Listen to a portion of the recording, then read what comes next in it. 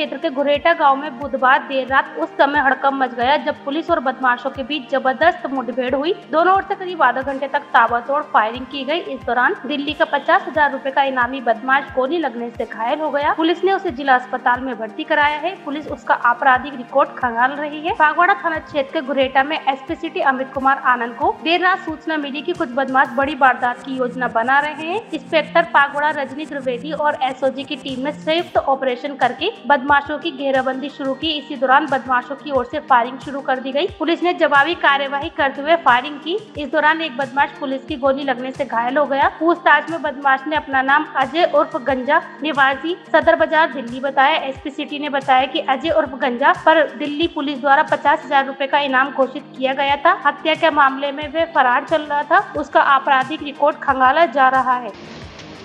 ये रात को लगभग 9:30 बजे एक अपराधी की सूचना थी। इसमें थाना फागवाड़ा की टीम, एसओजी की टीम और दिल्ली स्पेशल ब्रांच की टीम लगी हुई थी। चेकिंग के दौरान एक मोटरसाइकिल को रुकने का इशारा किया, वो रुकी नहीं।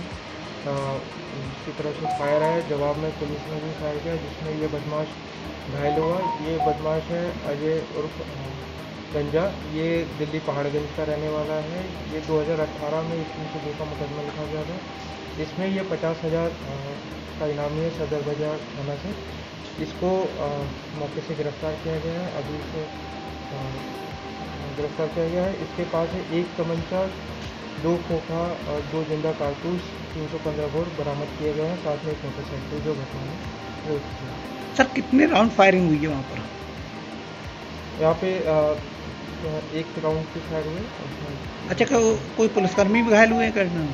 इसमें आत्मरक्षा में पुलिस ने फायरिंग की थी, जिसमें ये घायल हुआ है और इसे अभी हॉस्पिटल में एडमिट किया गया। क्या यूपी से भी अवॉर्डेड है ये?